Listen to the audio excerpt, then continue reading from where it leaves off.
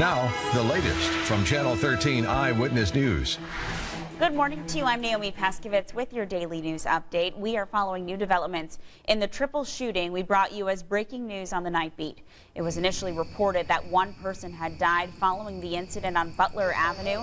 Police corrected the report just after we went off air last night and apologized for the misinformation. They now tell us that female victim is alive but is in critical condition.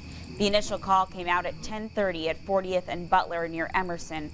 We're told there had been calls for a disturbance for a party on that street in the hours leading up to the shooting. Police don't know if there is a connection between the two.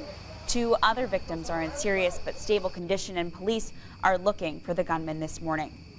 And police are also looking for a killer in Greenwood this morning. Investigators say a man was shot to death at an apartment near US 31 and Fry Road. We talked to a man who says he was inside the apartment when it happened. He tells us the suspect shot the victim for money. But Greenwood police have not confirmed that story. Police have not yet released the victim's name. They are still working to notify his family.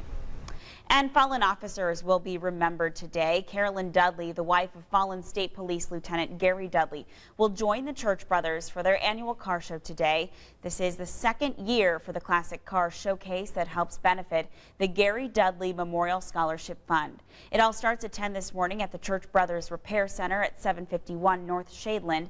If you have a car you'd like to show off, there's a $20 entrance fee. Registration starts at 8 o'clock. And folks just checking out the cars can get in for free. Remember, you can always get your latest news and weather right here on WTHR.com. Have a great weekend.